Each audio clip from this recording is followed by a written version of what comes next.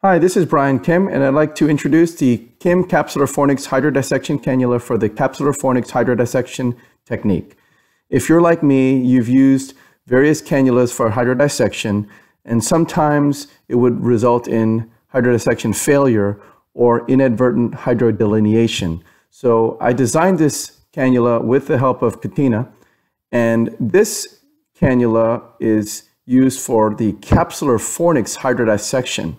And so this is a new technique that I came up with. This is a cannula. You can see that it has a blunt, flat, smooth, and rounded tip, and it is a right-angled, long tip, longer than most right-angled hydrodissection cannulas. And it is designed this way to be placed in the capsular fornix deeply. And so as you can see here, the cannula is going in. This is in slow motion. Went through the incision, and it's going to go under the anterior capsular opening. And you can see the rounded tip, and it's smooth, and it's safe for fornix placement. I'm going to slide the cannula out to the capsular fornix, and when you get to the fornix, you'll feel a little nudge. The eye moves, and when it moves, you see that, oh, now I pull back. So when you get to the end, you can feel a little resistance, and then you pull back a little bit, and then you rotate the tip downward. You can see the barrel slowly rotating downward, and you want that tip facing the optic nerve. And so it's going to face posteriorly, and as soon as it's facing 90 degrees down, you gently push the plunger, and you can see this very easy flowing hydrodissection wave. This happens with a very high reproducibility and consistency without a lot of manipulation or difficulty. And so that was, and now as I push, you can see the hydrodissection wave occurred, and as the capsule is separated from the lens, the remainder of the BSS goes into the anterior chamber and causes the viscoelastic to prolapse from the anterior chamber. And so that's a sign of a successful hydrodissection. First a fluid wave, and then prolapse to viscoelastic. And then you decompress the bag with the cannula to make sure that there is not too much tension in the capsular bag. And then you sweep on the left side up and down, and you're injecting BSS while you're sweeping. You're doing mechanical and hydro dissection, and you're sweeping to free that anterior capsule of the lens material underneath it. And then you swivel to the right side, and you perform the identical procedure. Again, you see, even though the cannula tip is long, it is at a right angle, it's smooth, it's got a rounded flat tip, and it's very safe in the capsular fornix and for this manipulation.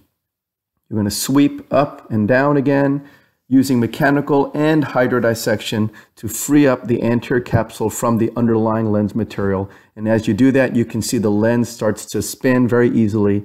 With this approach, the epinucleus and endonucleus are freed, but the capsule and the cortex remain. So remember, this is non-cortical cleaving hydrodissection. And I prefer non-cortical cleaving hydrodissection because I feel that you can get cleaner removal of lens epithelial cells. So this is in real time. The cannula is placed out into the equator, into the capsular fornix, rotated down. You can see the dissection wave. You decompress the bag, and then you sweep to the left and to the right to free the lens. And you can see that happen very easily. And this technique, and the reason why I designed it is because it's an easy, one-step, highly reproducible technique. So you can see I rotated the cannula down, and the wave occurred. As soon as that plunger is pushed, the BSS just flows posteriorly, and the wave propagates with ease. There should not be any tension or resistance when you push that plunger, because the wave wants to go posterior.